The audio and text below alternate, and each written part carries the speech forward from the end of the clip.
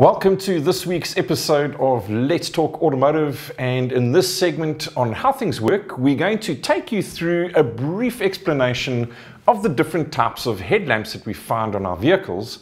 And we're also going to take you on a little bit of a journey in terms of how we have got to some of the amazing technologies that we currently see in our vehicles. So let's go right back to the beginning when we first started to see headlamps appearing on our cars. And in those days, in the early 1880s, in fact, we used to use either acetylene lamps or oil-fueled lamps. And the oil-fueled lamps were actually the same lamps that miners used to use when they were down in the dark dungeons of the mines. But they weren't very good lights, as you can imagine. There was absolutely no focus, and they didn't last very long.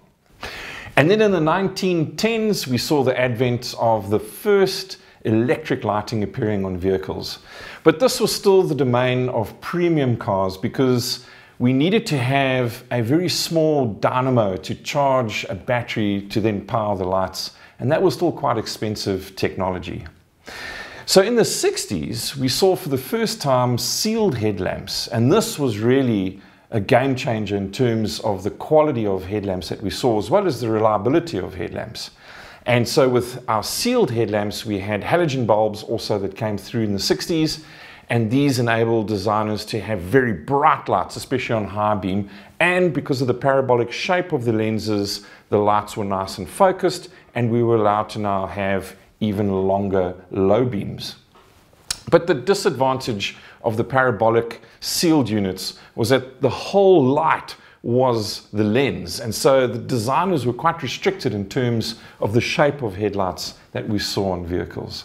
And it wasn't until we came across high intensity discharge lamps, or as we know today, xenon lamps, that made the headlight unit itself very, very small and gave designers much more freedom in terms of the shapes of headlights. And that's where we've started to see some really cool designs and cool looking cars, especially from the front.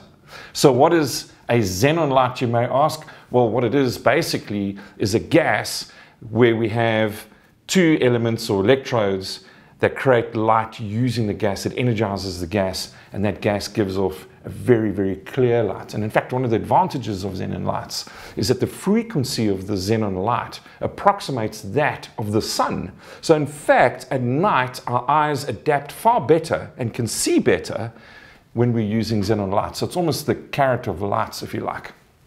Now, the disadvantage of xenon lights is that xenon lights take a lot of energy to start up, and that's why initially we could only have them on low beams. We couldn't use them for a high beam because if we flicked on a high beam, it took too long for the light to switch on.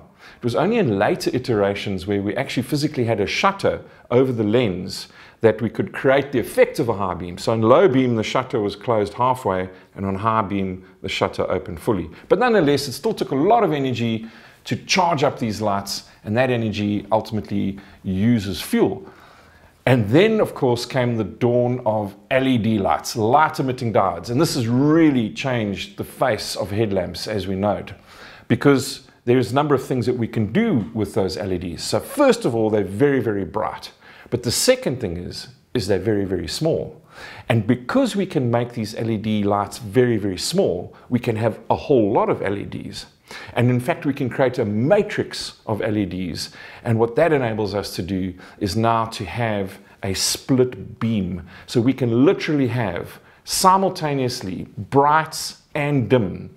And the camera that is located on the windscreen of the vehicle actually detects objects in front of it, including other vehicles, and will instruct the light in terms of where to apply a high beam and where to apply a low beam so that we don't dazzle drivers in front of this. So when it comes to cars, we've seen incredible advances in technology when it comes to propulsion systems, our electronic systems, whether it be safety items or whether it be our user interface systems.